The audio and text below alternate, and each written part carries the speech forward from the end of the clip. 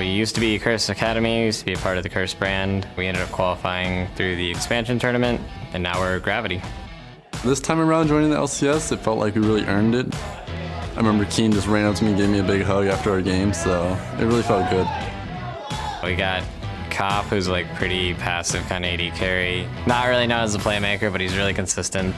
Say and I are the leaders of the team, I guess you could say.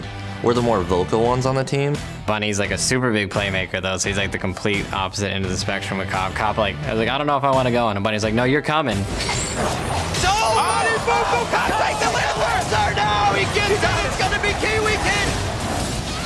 Having Cop in my lane is definitely really good just because he's like a veteran and I'll like do crazy solo queue stuff sometimes and he'll just be like, Bunny, don't do that, and he'll save my life like 5 seconds later. We have Old Man Saint in the jungle, me in top lane. I'd say we are good at shot calling rotational plays. We don't have like one carry on our team who like we give all the farm to.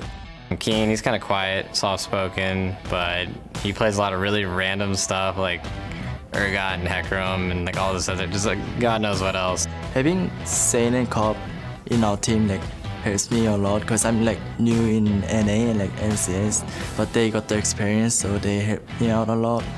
I mean, I've been in esports for like 4 years, so that's an eternity by gamer standards.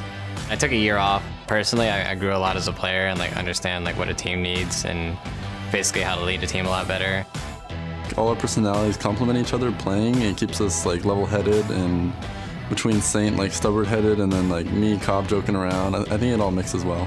We're not on that forever fork thing, so we're not part of Curse, so hopefully we can do better than our predecessors. I've been on the team the longest, so I think that's just my curse. I'm okay with it. 4th place, new team in LCS, I'll take it.